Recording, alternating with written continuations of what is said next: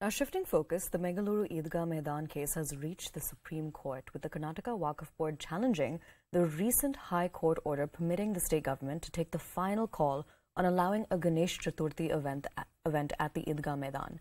Now, the State Waqf Board highlighted the 1964 order of the Supreme Court that stated that the Municipal Corporation of Bangalore had no right over the Eidgah ground.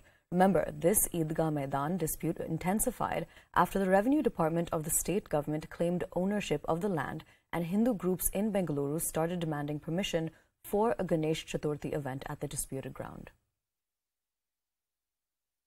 ಗೌರವಾನ್ವಿತ ಉಚ್ಚ ನ್ಯಾಯಾಲಯದ ವಿಭಾಗೀಯ ಪೀಠ ಇವತ್ತು ಒಂದು ಆದೇಶವನ್ನು ಮಾಡಿದೆ. ಚಾಮರಾಜನಗರದ ಒಂದು ಚಾಮರಾಜಪೇಟೆಯ ಸರ್ವೆ ನಂಬರ್ 40 ಬಗ್ಗೆ ಸರ್ಕಾರ ಸೂಕ್ತವಾಗಿ ನಿರ್ಣಯಗಳನ್ನು ಮಾಡಬೇಕು ಅಂತ ಹೇಳಿ, ಮತ್ತು ನಮ್ಮ ದೇಶ ಯಾವ ರೀತಿ ಸರ್ವ ಜನಾಂಗದ ಒಂದು ಧರ್ಮೀಯರಿರುವಂಥದ್ದು ಅನ್ನುವಂಥದ್ದು ಕೂಡ ಎಲ್ಲವನ್ನು ಕೂಡ ಹೇಳಿದೆ, ವಿಶ್ಲೇಷಣೆ ಆಗಿದೆ. ಅದರ ಒಂದು ಆ ಕೋರ್ಟಿನ ಆದೇಶದ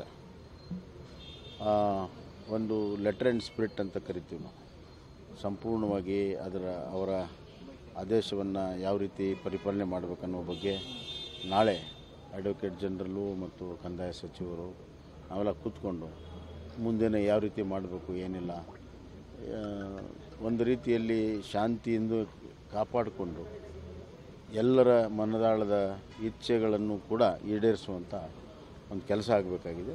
ಅದನ್ನು ನಾವು ಮಾಡ್ತೀವಿ. ಸ್ವಾತಂತ್ರ್ಯೋತ್ಸವವನ್ನು ಸರ್ಕಾರ ಕಂದಾಯ ಇಲಾಖೆಗೆ ವಹಿಸಿತ್ತು ಸರ್.